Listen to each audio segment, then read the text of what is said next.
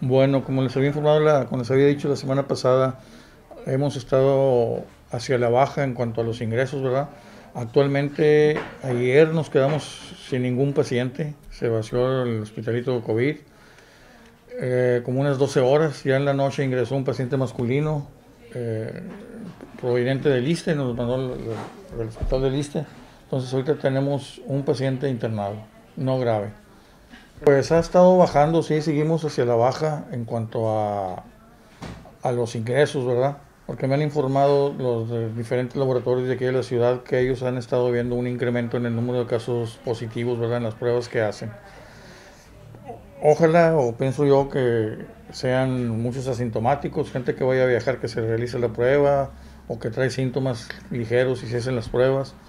Eh, no me han reportado pacientes graves en los laboratorios, digo, han sido hallazgos en el examen del laboratorio de COVID. Van a hacerse los de rutina. Hay muchas empresas que les piden cada mes se estén realizando un examen de COVID y son los que están saliendo positivos. Te digo, no es grave, no están graves, pero sí ahí les recomiendan al salir positivo les recomiendan el aislamiento.